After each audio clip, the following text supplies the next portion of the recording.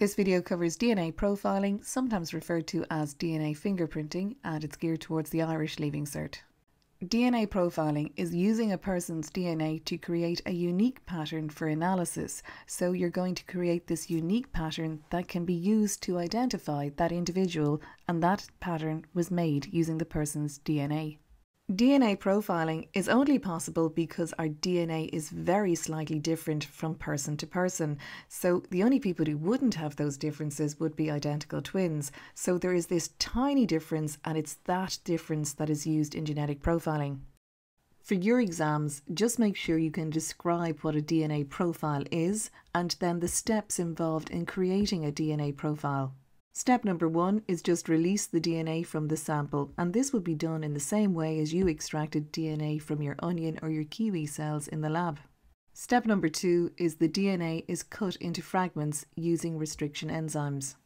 Step number 3, the fragments are separated on the basis of size, and this usually involves a technique known as gel electrophoresis, where DNA is loaded into this gel, an electric current passes through it, and the smallest fragments move fastest through the gel and so get separated out on the basis of size.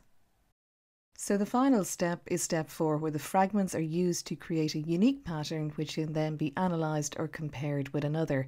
And originally when DNA profiling first came out, the pattern was an X-ray because the fragments were labelled with radioactive probes. Things have moved on greatly now, and there are fluorescent tags, and the whole process has changed. There's new techniques involved. So there's PCR, there's DNA sequencing. You don't need to know that for your exams, just know that a unique pattern was created.